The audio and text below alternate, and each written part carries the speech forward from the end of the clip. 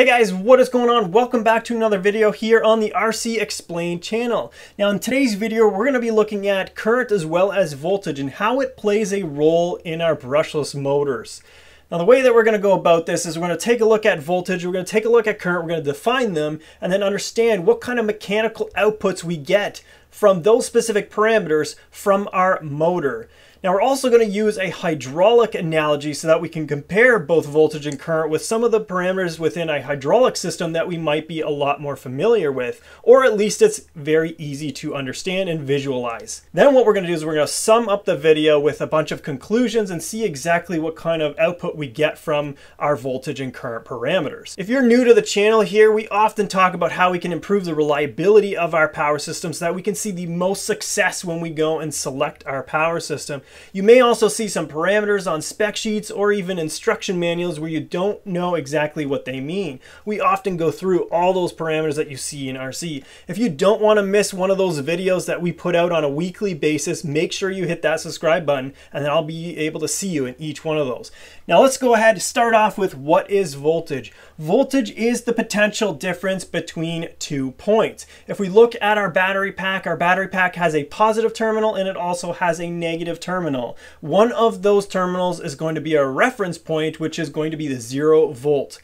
And then the other terminal is going to be the source of our positive voltage. The difference between that positive voltage as well as that 0 volt is going to be whatever that positive voltage value is. If it's 14.8 volts, then we end up with a potential difference of 14.8 volts. It is possible that you can have a reference point at plus 5 volts, and then you can have the other reference point at minus 5 volts, and then you'd have a total potential difference when you subtract the two of 10 volts. Another way of putting it is that pressure represents voltage in the way that it forces the charge to actually move from one spot to another spot. The higher the pressure, the more chance you have of getting that flow to happen. And that's important to understand when we move this to our hydraulic analogy. When we look at voltage as well as kV, both of those values are important to determine the RPM of our brushless motor. Voltage, as we know, is the potential difference. However, kV is actually a parameter that comes directly from our motor. It's a motor constant. It's one of the multiple motor constants that we have. And kV is how many RPM you get out of that motor for every volt that you apply to it. And this is ultimately what determines the total amount of output RPM. Now when we look at current, current is the rate of flow of electrons within a circuit.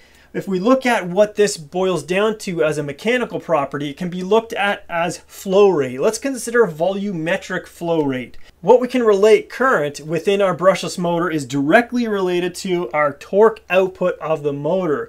Now the way that that works is you have to combine current as well as the KT value of your motor. KT comes directly from your kV constant, where KT is equal to 1 over your kV value. Now what's important to note here is that that KT value in SI terms has to have the 2200 RPM per volt converted also to SI terms. Otherwise your calculation will not work out. Something to keep in mind if you're actually trying to make that calculation. Now let's move to our hydraulic analogy so that we can more visualize our voltage as well as our current.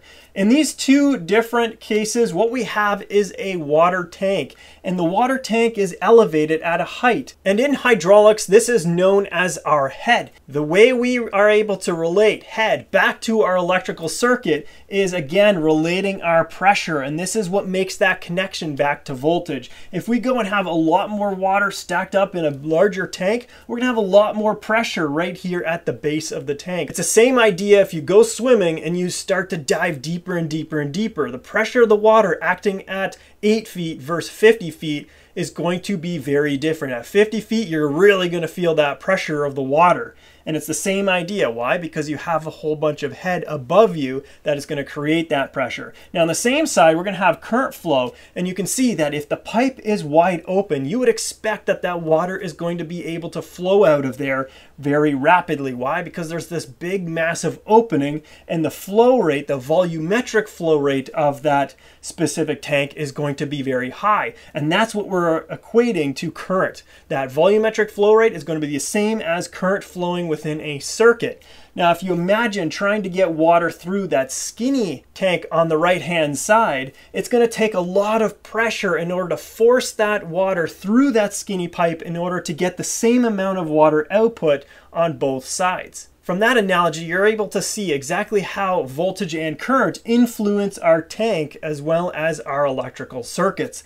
Now let's take a look at what happens when we combine voltage and current on the right-hand side of the board. Now if we go and take voltage and we multiply it by current, where voltage is measured in volts and current is measured in amps, we get power, which can also be measured in watts or kilowatts, where 1 kilowatt is equal to 1,000 watts. If we take a look at exactly what this is equivalent to in something that we're more familiar with, this is essentially saying that RPM multiplied by torque is equivalent to horsepower. Now, horsepower is what we use in North America. I'm here in Canada, and we also use horsepower in Canada. This is primarily used, I was going to say, for radio-controlled cars. It actually is for radio-controlled cars. If you look at nitro cars, a lot of nitro-powered cars have the horsepower specification. However, what I meant to say is that we see this a lot within full-size cars. All of our cars are rated in a horsepower value. Let me know if you're outside of North America, what kind of power values you use to represent for your full-size vehicles. Now, if you wanted to measure power output of your full-size car, this is exactly what you'd do. You'd measure the RPM, you'd measure the torque, and then you calculate the power. Same thing in electrical circuits. We measure the voltage, we measure the current. You don't measure the power, you calculate the power. Now, how do we relate power back to our hydraulic example? Well, we can get a lot of power out of high pressure or high flow rates. It doesn't matter what you're considering. You can extract power depending on how you want to do that. If you were to look at water jets, in order to cut metal, they have to boost up the pressures of the water extremely high. They don't really have a high volumetric flow rate, but because of that pressure, they can pierce through quarter-inch steel like it's butter. And at the same time, if you look at a river that is flowing, you can extract a lot of power out of that. Not because there's a high pressure, but because there's a high volumetric flow rate. You can use that flow rate in order to end up spinning a turbine that can generate power to power a whole entire home, for example.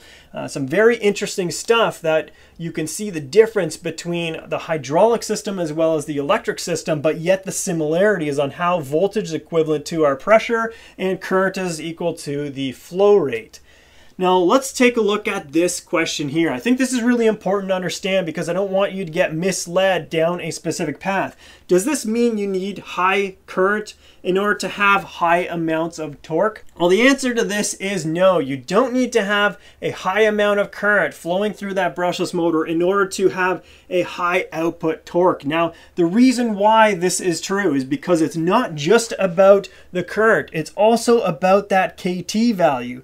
And you can look at the example here that we have. If you have a motor that has a KV of 2200 versus a motor that has a KV of 1100, the KT values, if you take the inverse, remember what I said before, you have to work out the correct units to arrive at these. These are millinewton meters per amp. The KT value is 4.34 for the 2200 kV motor, and it's 8.68 for the 1100 kV motor. And what you can notice from them is it's exactly double. Double the kV here, double the KT on the opposite motor. If you look at the voltage that you run through both of these specific motors, the 2200 kV motor is going to experience a 4S pack, where the 1100 kV motor is going to experience an 8S pack.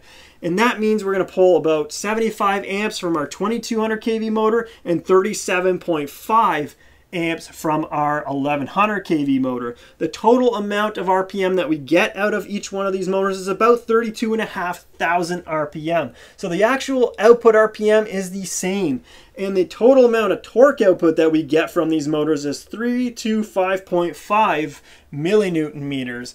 As you can see, with both of these specific motors, it doesn't matter about the amperage or the KT value or the kV value even. You can get the same amount of torque output from each one of those motors, as well as even the power output for those specific motors. Both of these motors are going to be pumping out 1110 watts of raw power for you to use in any type of application. What is important about these setups is you really ultimately need to know what voltage you're going to be using for your specific application. Then you can go ahead and select the correct kV for that motor. Once you have all of that selected, then it comes down to the gear ratios or the propeller that you're using for your specific application so that you're able to control the current output. The load that you place on that motor is going to be directly related to the current. Why do we know that? Well, we just went through that current is related to torque. And if you're placing more of a load on your application, that means it's going to require more torque to twist that load.